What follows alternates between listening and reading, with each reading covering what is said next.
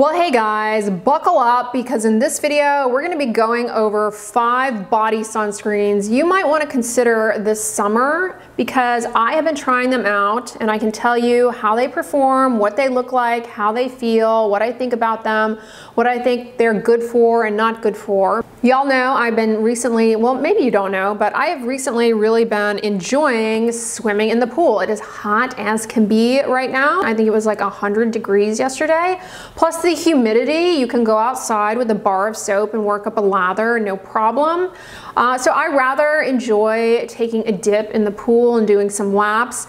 And I have been using a lot of body sunscreens. Well, 5 have been in rotation that I have been actively testing out for you guys. So we're gonna cover them. Some of them you've heard about from me before, but I think it's nice to revisit them and compare them to some of these newer ones. I have 2 mineral sunscreens and 3 chemical sunscreens.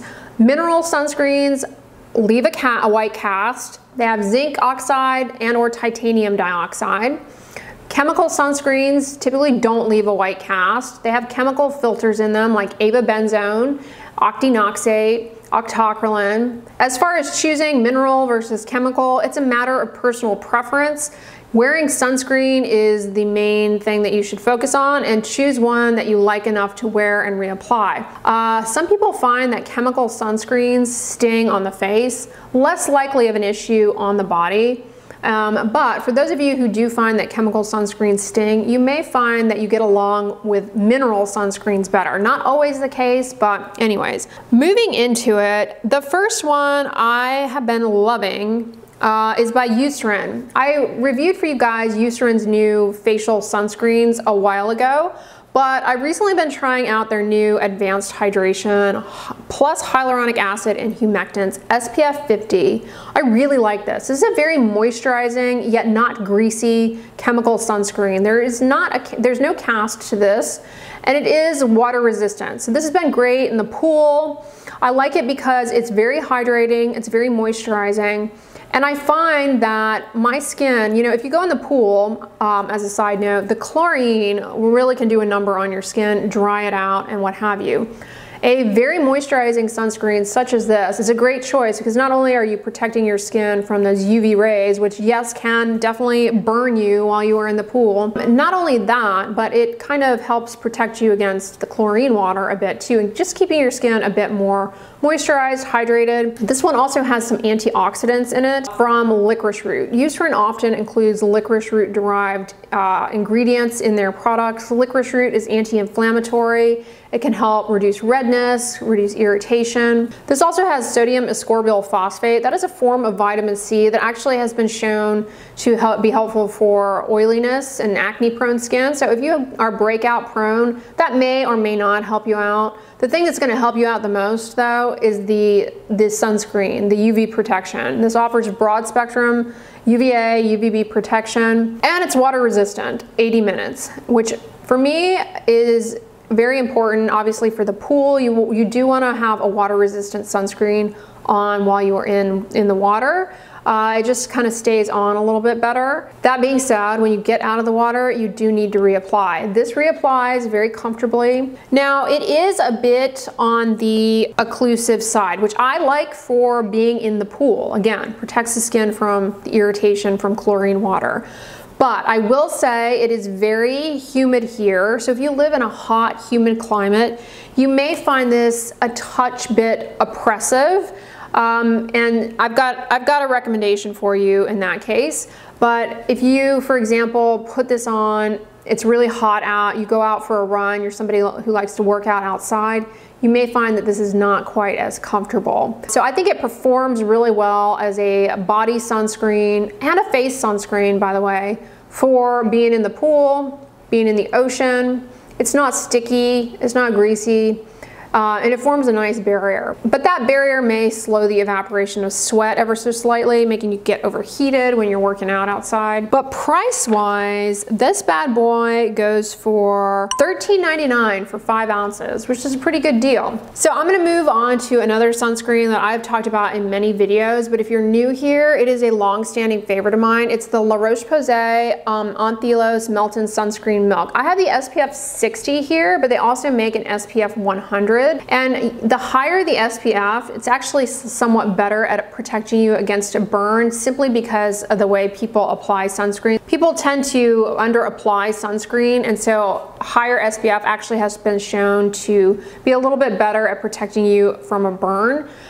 So anyways, I have the 60, but I've used the 100. I honestly don't notice much of a difference. This is a chemical sunscreen. There's not a cast. But in contrast to the EUCERIN one I just shared with you guys, this one has low molecular weight alcohol in it. It's alcohol denaturant. And people are very, nervous about that as an ingredient. I've got videos debunking the fears around it. Fine, it can be a little drying. But in sunscreens, it's great because it makes for a formula that is more quick dry, fast absorbing, non-greasy, and allows for evaporation of sweat. So this is going to be the one I would strongly recommend if you live in a humid climate like I do, or if you enjoy working out outside, or you do yard work outside, it's very hot, sweaty, you're working up a sweat. This is a great one. It's comfortable to wear on the face. Like the EUCERIN one, both are marketed as for face and body. So it's comfortable to wear on the face. I've never had any issues with this running into my eyes, causing burning or stinging in the eyes, or irritation to the skin of the face. It's very comfortable. It is a good option too if you've got oily, acne-prone skin, because it is more of a fast-absorbing, non-greasy formula. Water resistant, 80 minutes, just like the EUCERIN one. I love this one. So that one is a long-standing favorite for me. It is more expensive. It's $21.99 for 3 ounces. But because of the humidity here, it's definitely worth it. This is a repurchase for me and I love it. Okay, this is one that I mentioned in my summer skincare video because I love it so much. It's the Bondi Sands SPF 50 water resistant, 80 minutes, fragrance-free sunscreen lotion.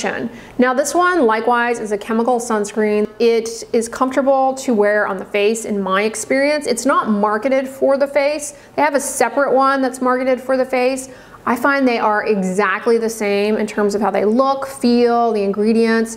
So I just go with the body one and put it on my face. It's a little bit less expensive that way. Anyways, this is a moisturizing without being greasy. It is not as heavy as the EUCERIN Advanced Hydration sunscreen. It's a little bit more lightweight and therefore more comfortable to wear. And it actually makes the skin kind of have a nice glow that can be difficult actually to achieve with a sunscreen. Sometimes sunscreens make your skin look a little dull, ashen. This actually looks like you put on a really nice body lotion or body moisturizer. This is my favorite body sunscreen for everyday use during the summer, like for running errands, when I'm wearing shorts, short sleeves. I obviously want to have on sunscreen, but I don't want anything greasy or sticky. It's great for days where I'm out running errands. It's super sunny here. Walking through a parking lot, you've got UV rays scattering off of shiny trucks and hubcaps. And so I like wearing this one as an everyday body moisturizer during the summer especially. It's not greasy. I don't feel like I get overheated with it, and it makes the skin look nice. It looks like you put on moisturizer, not like you put on sunscreen, and for that I really like it as an everyday product. It's also good if you're gonna be by the pool. It's not as good though for sweaty conditions as the ROCHE one. It does feel a touch bit oppressive in comparison to the ROCHE Melt-In Sunscreen Milk, but is a little bit more lightweight in consistency in comparison to the EUCERIN Advanced Hydration. So think of the EUCERIN Advanced Hydration like warding off dry skin from pool water, very moisturizing. Think of the Melt-In Sunscreen Milk as like your sweaty, oily conditions where you want a fast dry, non-greasy formula. And think of the Bondi Sands as like your everyday, you want the moisturizing, but you're not really looking to be heavy duty. You've got a lot of humidity. You just want something that's comfortable to wear and gives good protection. That's going to be the Bondi Sands. All right, so those are the 3 chemical sunscreens, but let's move on to mineral sunscreens. JOSI MARAN, I get PR from because I do really like many of JOSI MARAN's products, and they sent me this ultra hydrating mineral sunscreen. $42 for 5 ounces. It's a mineral sunscreen, so that's going to come with a cast, which this definitely does have a cast. It's got the active sunscreen ingredients are zinc oxide plus titanium dioxide. This is not water resistant, so this is not going to be a good choice if you're going to be doing any kind of sport outside. It's not good if you're going to be in sweaty, humid conditions. It's not good if you're going to be doing sport or yard work outside, because it's not water resistant. So you want that little bit of extra reassurance. Is this something that you might enjoy using though as an everyday body moisturizer with sunscreen? I don't think so. As a brand, I turn to JOSI MARAN products because I find that the moisturizers, the body butters, they are so nice, frankly, for lack of a better word. They're very moisturizing. You guys know I love that Pro Retinol one. They're really nice products. They're nice to give as gifts. So I was hoping that this would bring that to the table with sunscreen on board, and it simply does not. JOSI MARAN has some facial sunscreens that are very nice, and I can see people wanting to pay the price for those, but this is not it. I do not know why you would spend the money on this product when you could buy the EUCERIN Sensitive Mineral Zinc Oxide. This is a mineral sunscreen, again, like the JOSI MARAN one. This one doesn't have titanium dioxide, it's zinc oxide only. It does leave a cast, that's to be expected. This one is water resistant, so you could use this if you're gonna be doing sport or being by the pool or in the pool, in the water. It stays in place really well. And the cast is comparable to what you're getting with the JOSI MARAN one. It's moisturizing, it's not greasy. Unlike the JOSI MARAN one, it doesn't go on streaky or anything. I have been really happy with this. You can comfortably wear it on the face, the body. Now, putting it on the face, it is gonna leave that white cast. But if you're looking for a mineral face and body sunscreen, don't sleep on this. The EUCERIN Sun Sensitive is only $13.99 for 4 ounces. And for that price, you're getting a water resistant formula that you can wear on the face and body. Not sticky.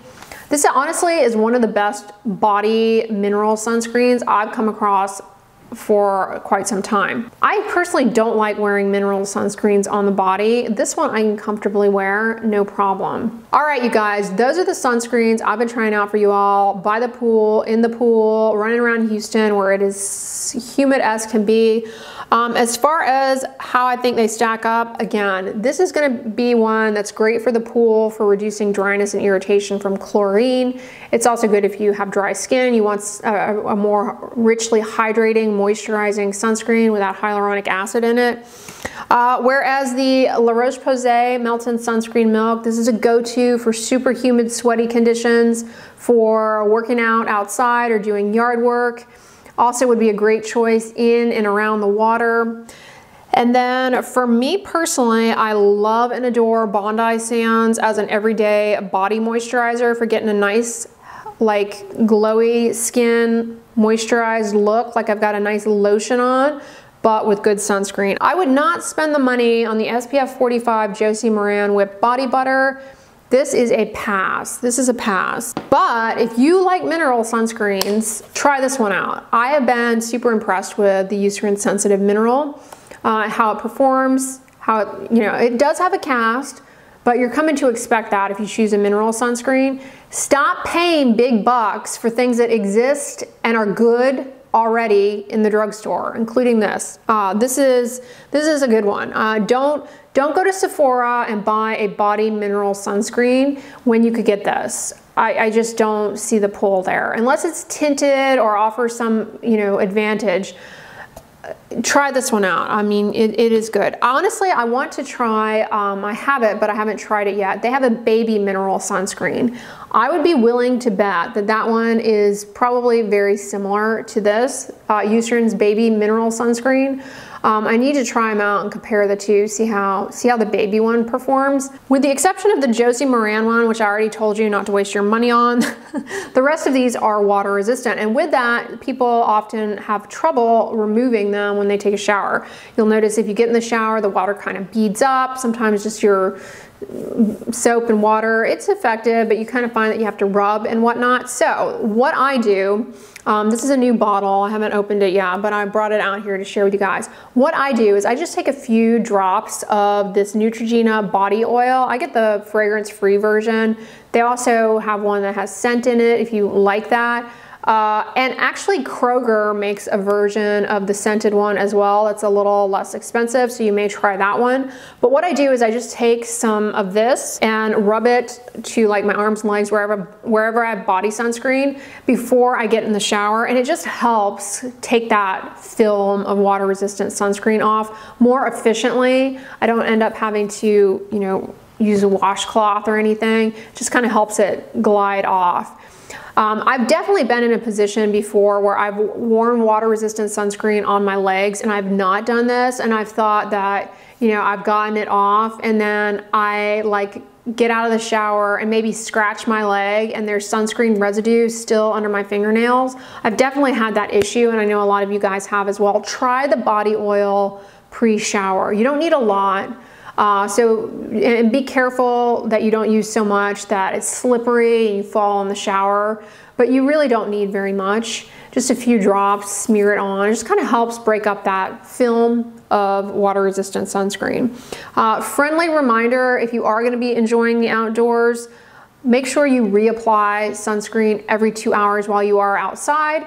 And if you get in the water, make sure that you reapply when you get out. All of these are water resistant up to 80 minutes, but pay attention if you don't choose these. Sometimes the water resistant ones are 40 minutes.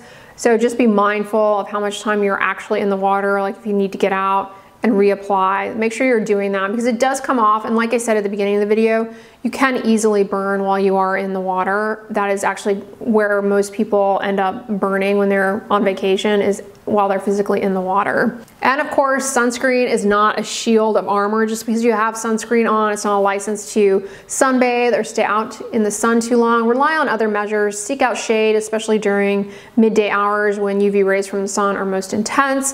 You know, have an umbrella, hats, sunglasses, and sun protective clothing is great. I know it can feel very oppressive and hot. My swimsuits, by the way, as an update, I've been loving. I will link those down below as well. They are UPF 50. What I've been liking a lot about them is they cover the chest and the back. 2 of them actually cover the arms. But anyways, the reason I like that is because I don't have to worry about putting sunscreen on my back or my chest or my abdomen. So I will link those down below as well. I've really been happy with all of them. One of them is by Coolie Bar. I actually have 2 Coolie Bar bathing suits that I really like. One of them is by Mott 50. One of them is by Body Glove. I've really been pleased with all of them. The quality has held up well so far. I've actually been going to the pool a lot, at least a couple of times a week, especially on the weekends. So I've gotten a lot of wear and tear out of those already, and I've been very happy with the quality and how they've withstood washing and all of that. So I will link those down below if you're looking for a high coverage bathing suit for, you know, cutting down on your sun exposure to the chest and the back and the arms for some of them. But anyways, you guys, I hope you enjoyed this video. On the end slide, I'm going to put my recent sunscreen review of facial sunscreen, so check that one out. But if you guys like this, give it a thumbs up, share it with your friends, and as always, don't forget, sunscreen and subscribe. I'll talk to you guys tomorrow. Bye.